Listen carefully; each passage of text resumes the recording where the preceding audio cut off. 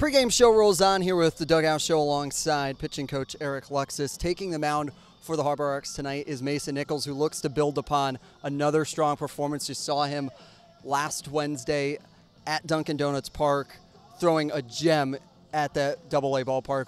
Can you really speak to that performance? Yeah, I mean, that was the best performance of the summer, possibly in the entire Cape. I mean, he went 5 no-hit innings, almost 6 perfect innings.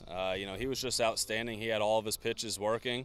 Ball was coming out really good. He threw a ton of strikes and had a lot of success. So we're hoping that he can build off of that outing from last week. And, he's got the ability to do that again here tonight. And it's exactly the kind of outing that we're hoping that he can have.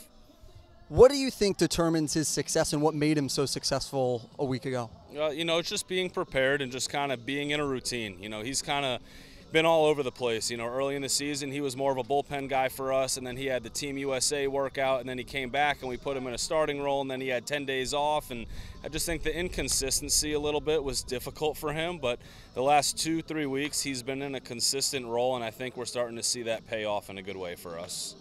Ultimately, down the stretch, it gets a little bit of a logjam here before you have playoffs starting on Friday. Is there anything you're expecting out of the bullpen of these next couple days, or a little bit take a breath before you start to have to play for baseball that actually somewhat means a little bit more? Yeah, we just want to see these guys command the strike zone and just make sure their stuff feels good. As long as they walk off the mound at the end of their outings and they're like, "Coach, I felt good," and that's what we're looking for these next couple days heading into the postseason. So we're just looking for pitch execution.